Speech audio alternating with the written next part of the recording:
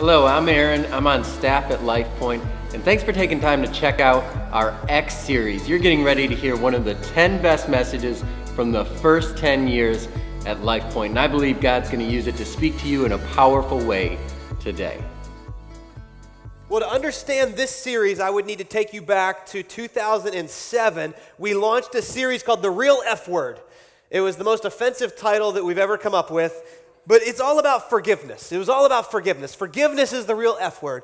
And to understand this series, the very first week of this series, I had a park bench sitting over here on the side of the stage, and I came out with my dog, my chocolate lab, Jax. Now, I now have a yellow lab. Jax is no longer in our family, but nevertheless, very cute guy, and I tied him up to the bench.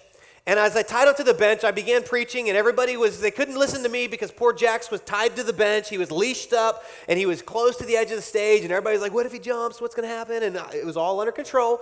But people were all edgy, and there was this tremendous tension because of him being leashed up to this bench. And the point was this. The point of this series was about unleashing unforgiveness and how it's so unnatural for us to forgive people, that a lot of us are living life leashed up to something that we should have never been leashed to because we never learned how to deal with forgiveness. And so the whole idea of the dog being tied up was that's what a lot of us look like in life because we don't know how to deal with what we do when people offend us or hurt us or say things about us. And the bottom line is, in this life you will be offended. Jesus said that. Raise your hand, and just for a minute, let's do a quick survey. Raise your hand if anybody has ever done something that offended you. Okay. Raise your hand if anyone has ever done something that hurt you, made you mad. Raise your hand if anybody has done something this week that made you mad. Raise your hand if the person that made you mad is sitting next to you. No, I'm just kidding. Don't you look at you guys, suckers. Spouses are like, yep. Love it. I love the honesty at Lifepoint. It happens. It happens. And here's when I look back over my life and I realize you don't have to live very long until you deal with some hurt. Like nobody survives this thing unscathed. We all deal with hurt. And when we get hurt, it's like we have a choice. When somebody hurts us, it's like we have picked up a brick and we can either choose to refuse to carry it around and put it down, or we take it and we file it away for later. We're going to get them back. We'll show them. We'll find a way to seek revenge. In life, you either better get really good at being bitter, get really good at revenge, or get really good at learning how to forgive. Because you're going to deal with it over and over and over in this life. This brick right here. I think about my life. I think about being a kid, and I think about bullies. Anybody ever have bullies when you were a kid?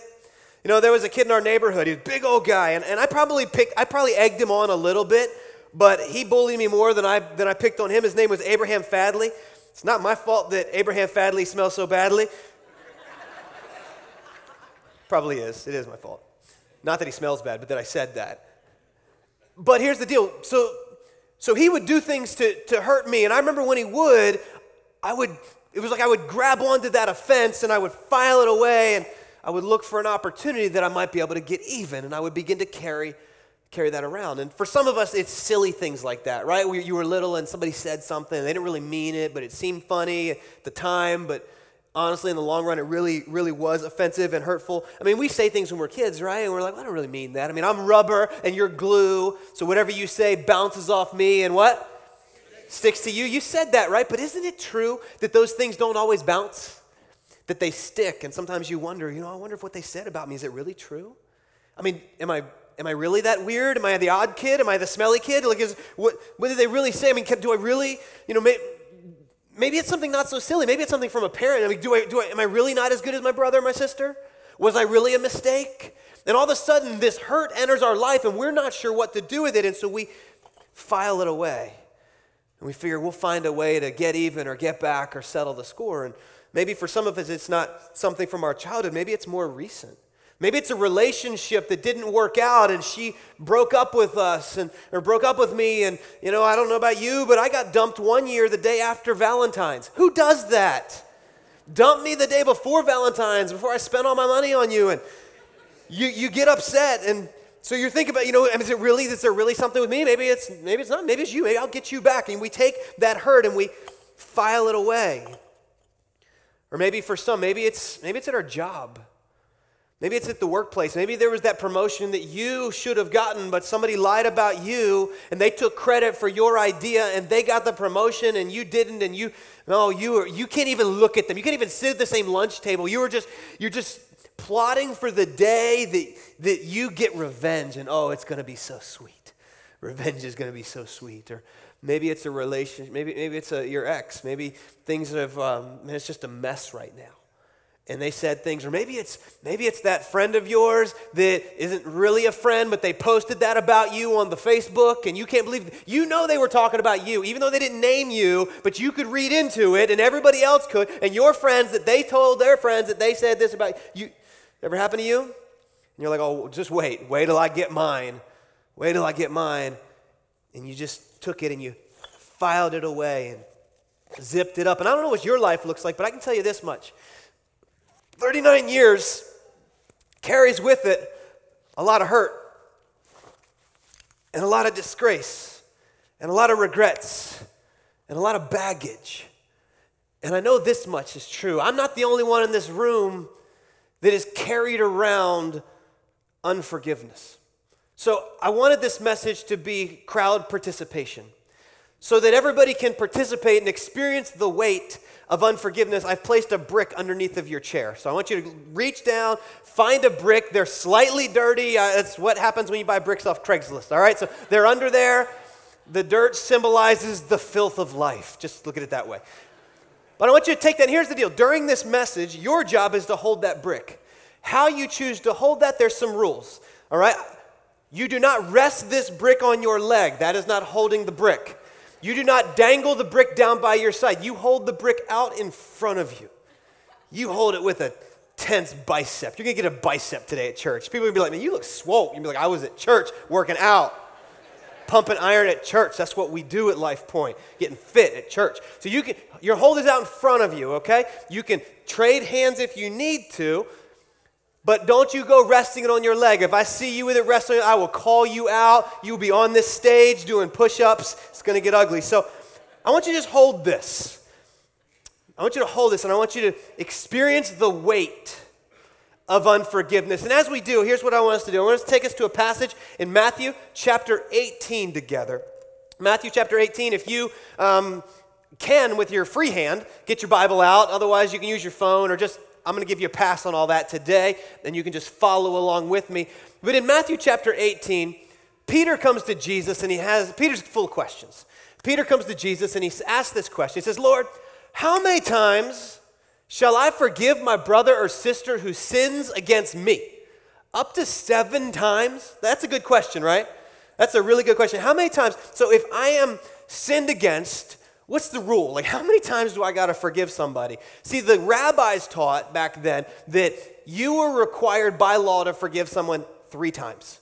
So imagine I do something that offends you. I say, man, I'm so sorry, I'll never do it again. Will you forgive me? You say, yes. Then I do it again. And I come to you and go, I'm so sorry, total mistake, my bad. I'm sorry, will you forgive me? I'll never do it again. And you say, all right, I forgive you, 2nd time. Then all of a sudden I do it again. And you'd be like, for real? Because you don't want to forgive me anymore, but the law says you have to forgive me. Now, if I come to you a 4th time, now what? Now, the law said you could just be like, sorry, Charlie, no forgiveness for you. It just, cut me loose. But here's Peter going, Jesus, how many times? Up to 7 times? You can hear in Peter's tone, like, this is very spiritual. He's like, watch this. Jesus is going to be so impressed with my answer. Up to 7 times, and here's what Jesus says. Jesus answered, I tell you, not 7 times, but 77 times. Now, some translations will say 70 times 7. A lot of people get caught up. Well, is it 77 times or is it 490? The point is, it's not about a minimum. It's not a number. So Jesus is like, you're way off. And to help you understand this, let me tell you a story. Jesus goes on, he says, therefore, the kingdom of heaven is like a king who wanted to settle accounts with his servants. As he began the settlement, a man who owed him 10,000 bags of gold was brought to him. Can we all agree 10,000 bags of gold? That's a pretty good amount. All right, a bag of gold would be equivalent to 20 years' wages.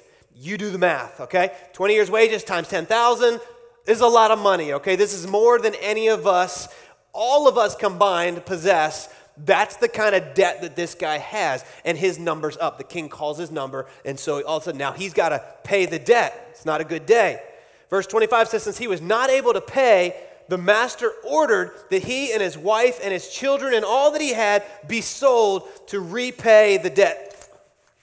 Let me reset my debt for just a minute here. There we go. Verse 26, at this, the servant fell on his knees before him.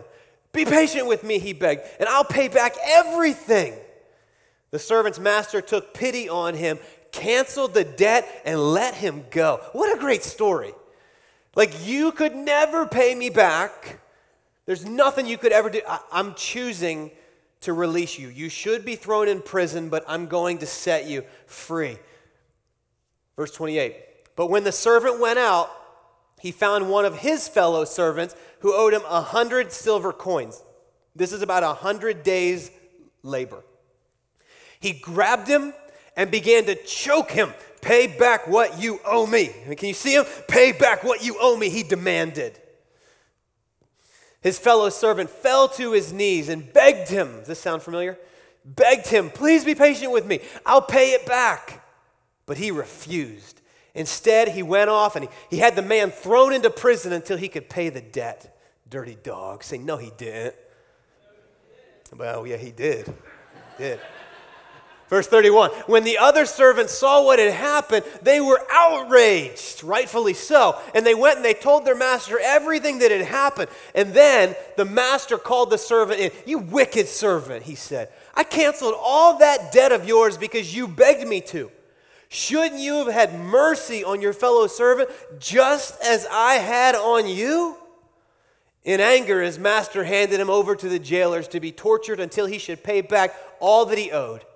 And Jesus says, I want you to get this. This is how my heavenly Father will treat each of you unless you forgive your brother or sister from your what? From your heart. What's Jesus trying to say? Jesus and Peter, I want you to understand something. Forgiveness is not about meeting some kind of a number. Here's what I want you to get. I want you to get this. And here's what he's saying. He's saying unforgiveness affects everything. And unwillingness to forgive affects everything. How's that brick feeling right about? Everybody doing okay? Too easy, isn't it? I should have given you 2 bricks. All right, you're good. You're looking good. Unforgiveness affects everything. Think of it this way. Unforgiveness puts this man right back into the very prison that forgiveness freed him from. Think of that.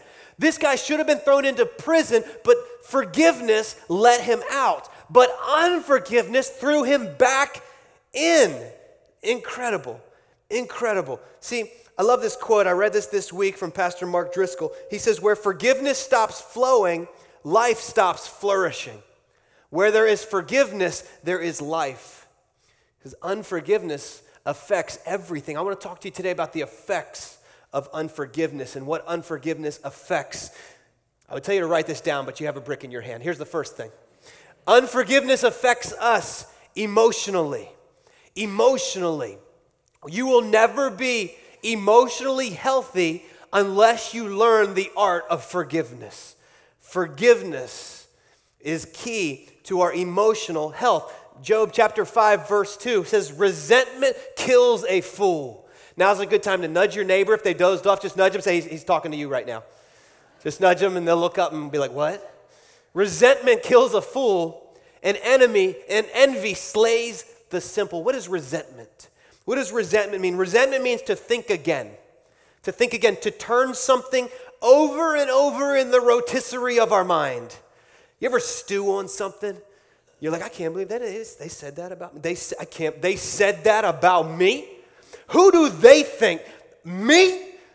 I tell you what, when I see them, have you ever just noticed how when you stew on something real little turns into something massive because you just kept turning it over and over and over? That's what happens when we resent.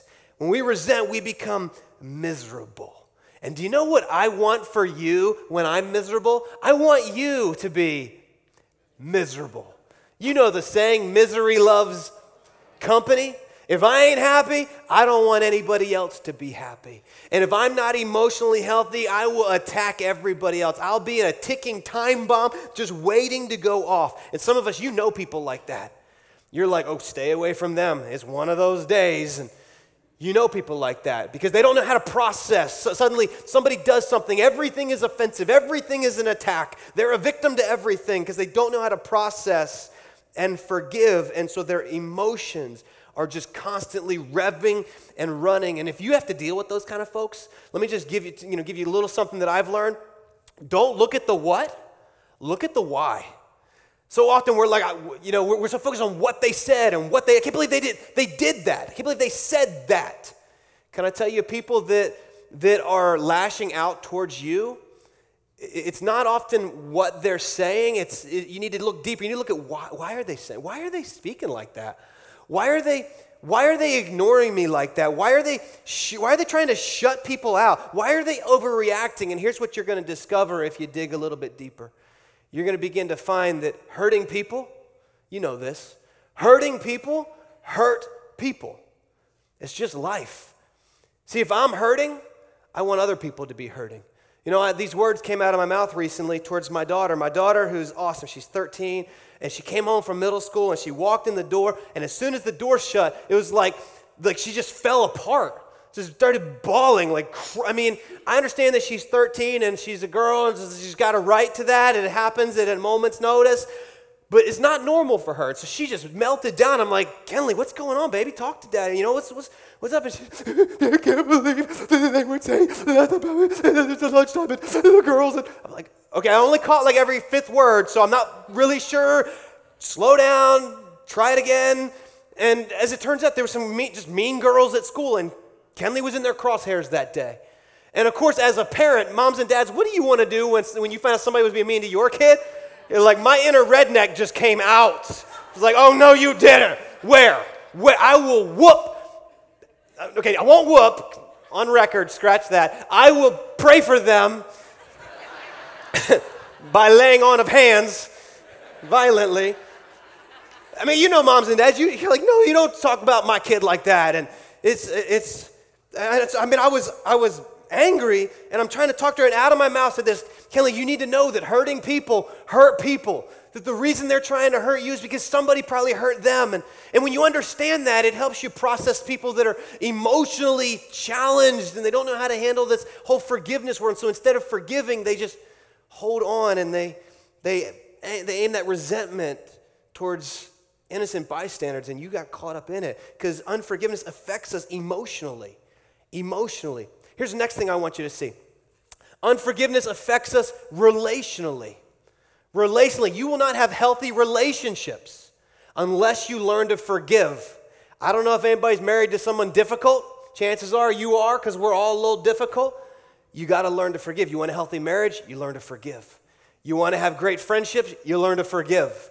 People will do you dirty. You've got to learn, how do I forgive? Unforgiveness, though, affects us relationally. Look at what Ephesians chapter 4 says.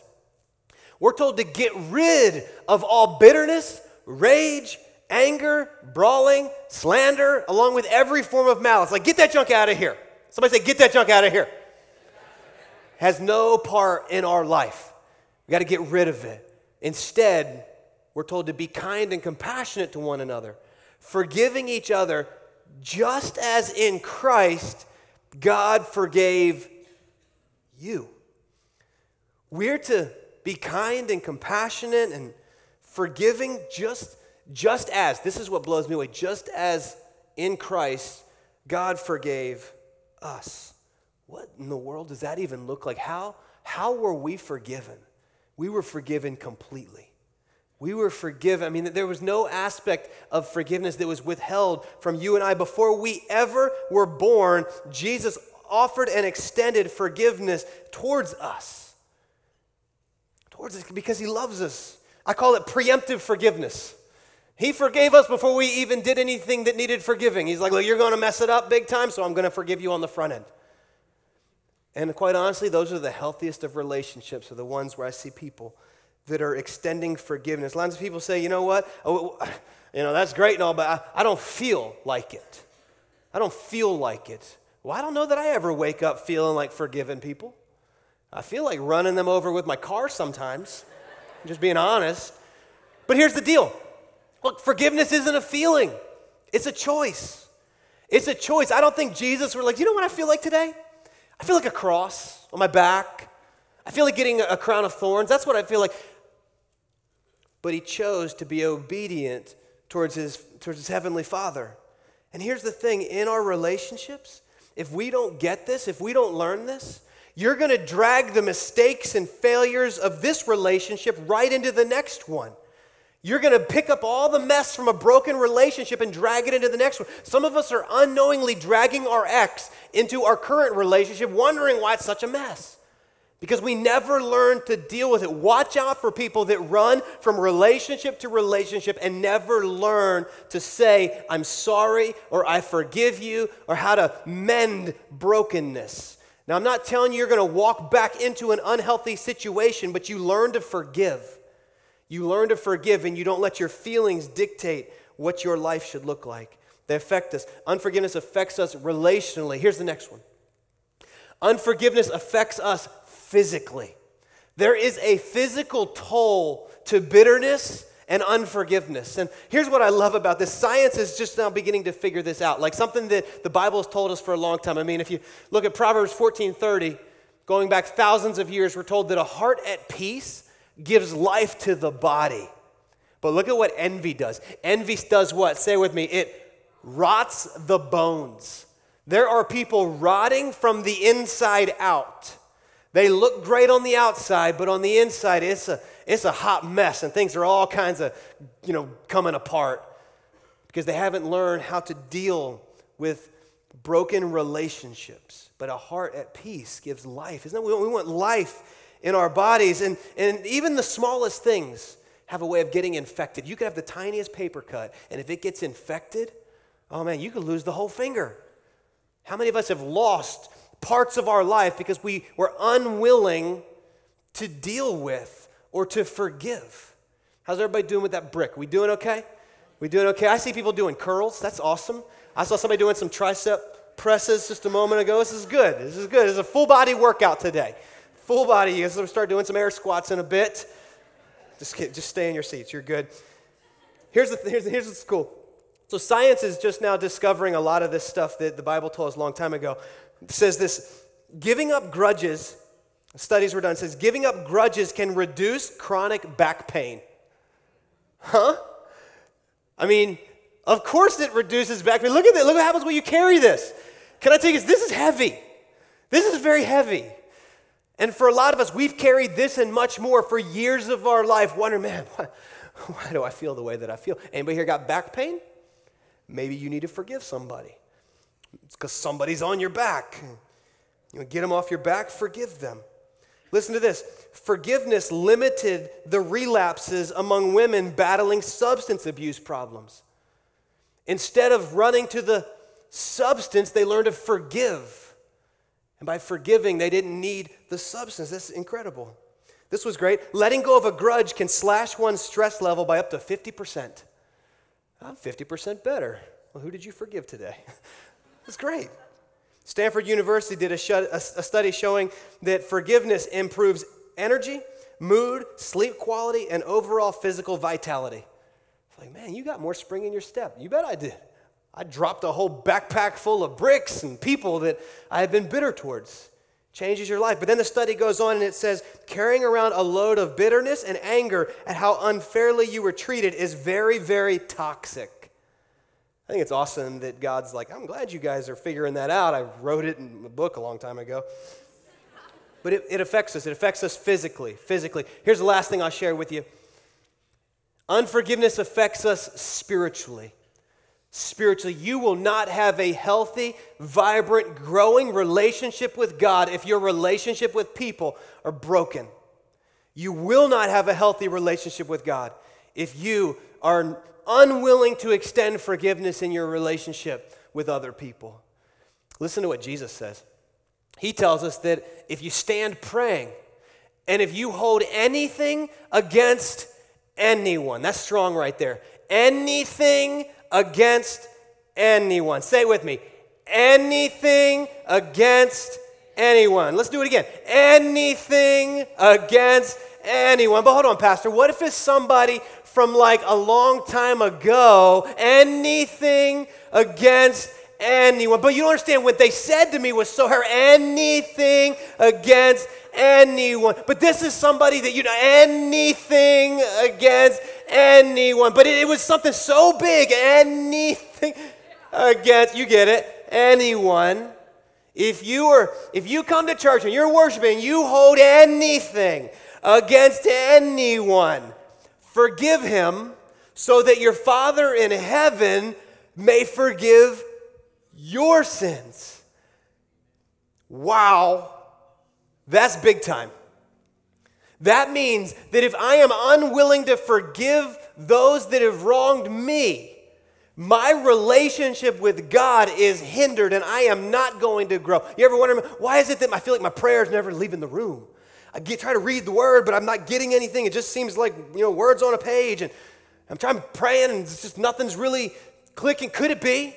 Could it be that your relationship with God is at a lid because you are not dealing with the people that you need to deal with? You need to begin to extend forgiveness. I mean, we're literally, this passage is like, if you're standing here praying and you're worshiping Jesus and you realize I got a brother or a sister that I need to forgive, like, stop what you're doing, go deal with them, and then come back. I mean, could you imagine, what if we actually practiced that in church? We'd all be singing, and halfway through the worship set, like, all of us would leave, go make it right, then come back, and, then we'd have a whole lot better church service. We'd probably have a revival breakout. I mean, it'd be powerful. But it's a big, big deal. If you hold anything against anyone, anything, forgive, so that your Father in heaven may forgive your sins. Hold on, Pastor. Does this mean if I don't forgive, I won't be forgiven? Here's the deal. You need to understand, nothing will separate you from the love of Christ. All right? Nobody will come and snatch away your relationship with God. Okay, so if you have put your faith and trust in Jesus, nothing's going to change that you are now saved. You will spend eternity in heaven. What you will suffer is a healthy relationship here and now. It's like this. On May 15, 2001, my oldest son, Riley, was born. The day he entered this world, he became my son, and nothing will ever change that. Now, we have a phenomenal relationship. We enjoy, we laugh, we go to Chick-fil-A. He loves Buffalo Wild Wings. I mean, we spend time together. It's a great relationship. And I pray that it will always be that way. But let's say someday he just decides he's done with his old man. He knows better. What do I know? I'm just an old fuddy-duddy, and says some ugly things, and we get in a fight, and he goes one way and I go the other, and we never mend. Will he still be my son? Yes. Will we enjoy the relationship that we currently enjoy? No, it will be strained, and that's where a lot of people are at in their relationship with God. Your relationship is strained with God because you have been unwilling to forgive those that are around you, that have hurt you. And I'm telling you, you weren't created to live that way. Unforgiveness affects us spiritually. Spiritually. Let's put another way in Colossians chapter 3. We're told to bear with each other. That means put up with one another. There's some people in your life that God put in your life just to teach you how to put up with people. Some of you are in this room. God said, I put them in your church so you learn to put up with them. I love you. Love you. All of you. Bear with, put up with. You got some people in your life you just got to put up with. And forgive whatever grievance you may have against one another. Forgive as the Lord forgave you. I look at this brick as a whatever. As a whatever. What grievance have you been hanging on to? And maybe you don't want to forgive. You're like, I don't want to forgive because I'm going to get even. Just waiting for the right moment. Waiting for the right moment. And you're just waiting and you're unwilling to forgive and you're unwilling to let them go. Have you ever heard the saying that withholding forgiveness is like drinking poison and waiting for the other person to die? See, here's the thing. We refuse to forgive somebody because if I forgive them, I'm letting them go. They're going to go on and live their life. I don't want them to live their life. Hey, newsflash, they are living their life. You're the one stuck holding on to something you should have never been holding on to. So make a decision today that you're going to forgive. You're going to quit carrying this around. Is anybody getting a little tired? A little tired? Some of you still holding it out there? All right, a little bit. I see a little bit of fatigue. Okay. Should have gotten you heavier bricks. You're stronger than the other crowds. You guys are good. But we weren't created to hang on to this weight. Unforgiveness is a weight that we were not designed to carry. And for many, we have held on to that whatever for far too long.